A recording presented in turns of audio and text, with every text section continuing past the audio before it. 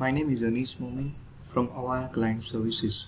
In this video, we will see how to create Identity SHA256 certificate for Avaya SBC using Avaya Aura System Manager CA.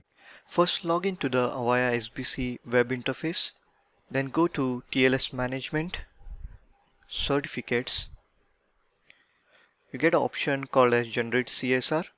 So first we need to generate the CSR from SBC, provide all the details, and then we can get the CSR signed by the System Manager CA.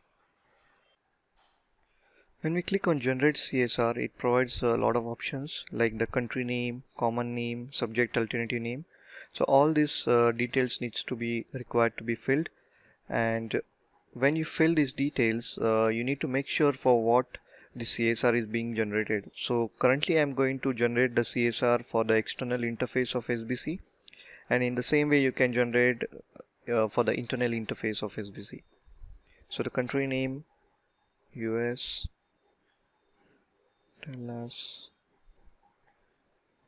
locality name will be organization name Avaya UGSS.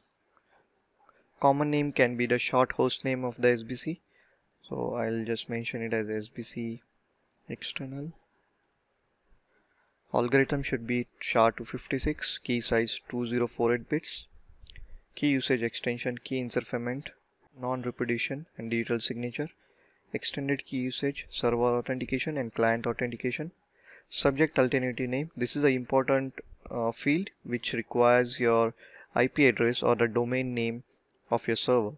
So the IP address, I'll provide the external IP here. External interface IP, that is 10.192.9.65, comma, and the DNS will be gl.com.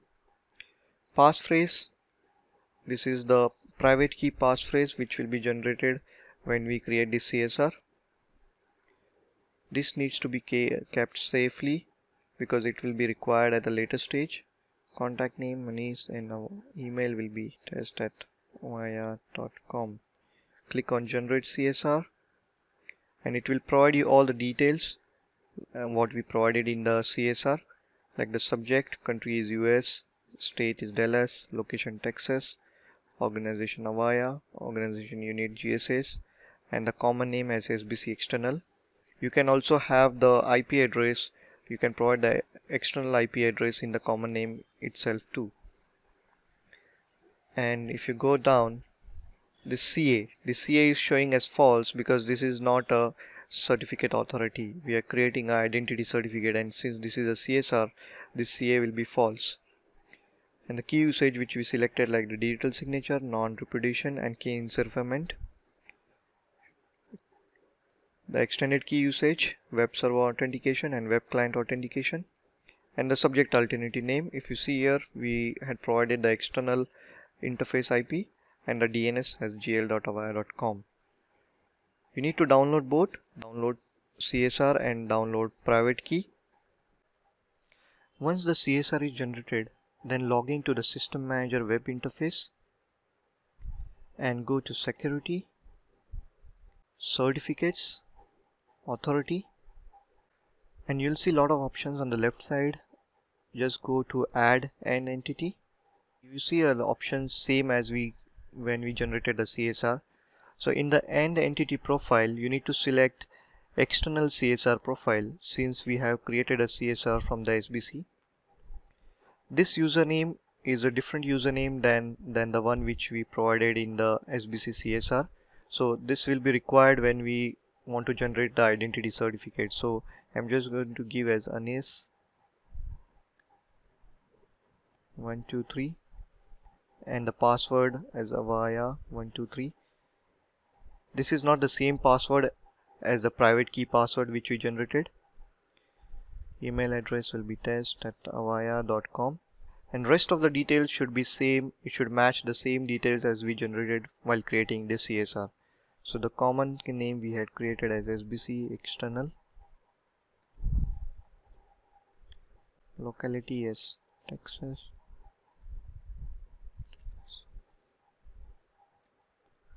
the DNS name we had provided as gl.avaya.com, avaya.com, and the IP address was 10.139.65. This will be the external interface IP address which we provided since we are creating the certificate for external interface. Now clients, the certificate profile will be the ID client server. CA, this is a temp default CA since we are when we are generating the certificate, the identity certificate, we are getting it signed by the system manager CA. Click on add. Go to search end entities and you can select all and search, and you should see the end entity which you have created. So this is the one which I had created. Next step is go to public web and create certificate from CSR. Now this is the username which we created while we were creating the end entity. So this was Anis123 and Avaya123, and choose the CSR file which you have created. So this is the CSR which I had created, and at the bottom you'll see option as PEM certificate only. So I'll select OK, and you'll see the same details what we had provided while generating the CSR, like the common name, organization unit, organization, location, state, country, and the issuer. So this is the issuer, so we have got it signed by the system manager CA. And now you can download the certificate and save on your system. Once the certificate is downloaded, go back to the SBC web interface, TLS management, certificates. Now there is an option called as install. Go to install.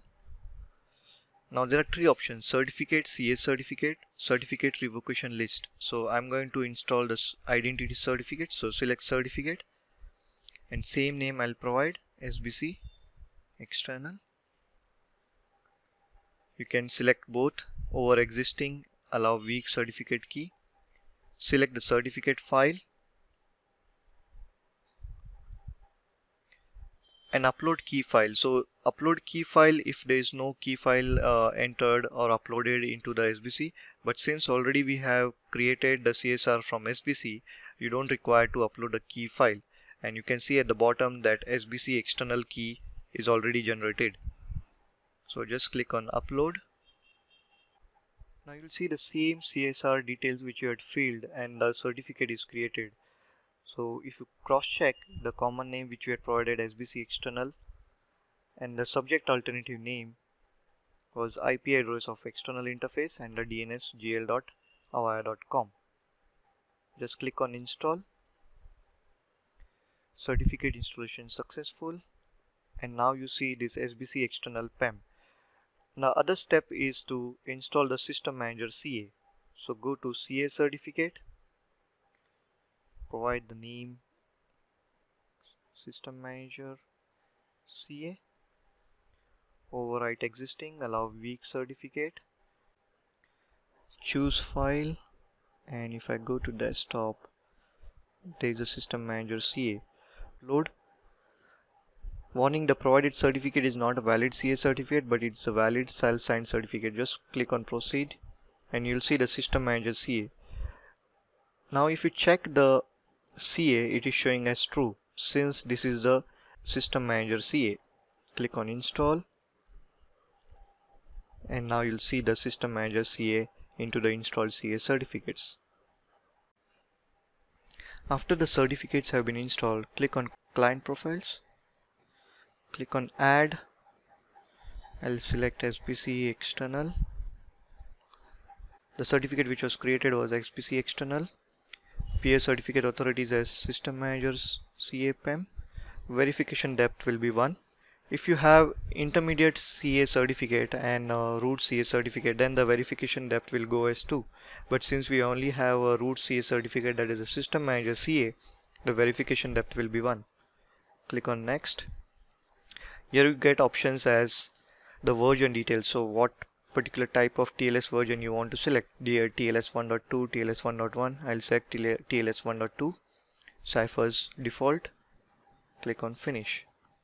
So if you see here, the client profile will have SBC external as the certificate.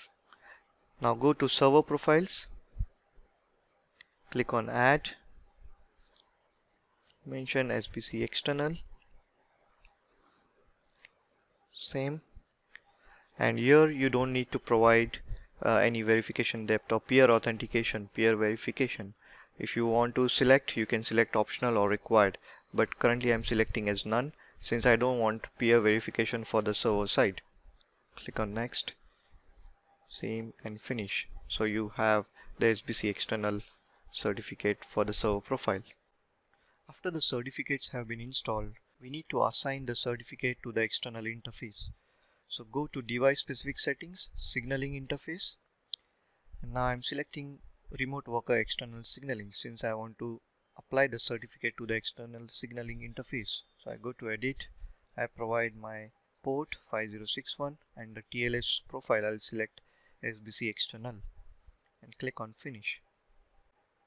After we assign the SBC external identity certificate to the external interface, now when you go to the dashboard, you'll see that an alarm has been raised, that is could not read the private key. Now we had created the private key when generating the CSR. So now you need to go to the CLI interface of SBC. After you log into the SBC CLI, switch to root. You need to log into the EMS, go to the folder /usr local IPCS cert key, and when you list, you'll see the SBC external key already available. Now run the command encrypt_key, select the key file and the password which you had provided when generating the CSR, and you'll get a output as writing RSC key. Now go to the SBC web interface. After you log into the SBC web interface, you'll see that error which was coming as could not read the private key will go. This is a procedure to install the identity certificate on the SBC external or internal interfaces. Thank you for your time today. We welcome comments, questions and feedback at mentor@avaya.com or on Twitter @avaya mentor. For more details or related information, please visit support.avaya.com. Thank you for choosing Avaya.